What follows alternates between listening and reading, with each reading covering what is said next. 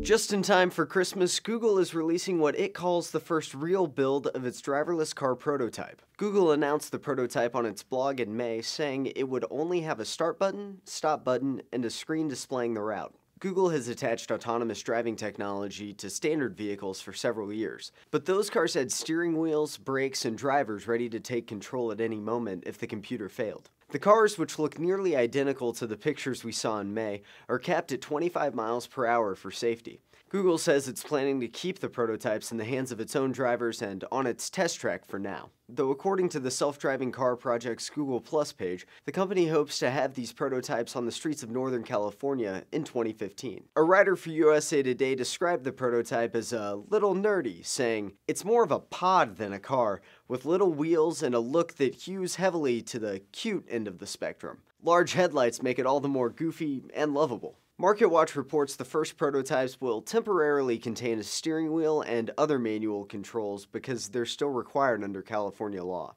Even if testing goes well, it might be a while before the pilot program comes to your town. That's because the use of autonomous motor vehicles is currently only legal in Florida, Michigan, Nevada, and California. For Newsy, I'm AJ Feather.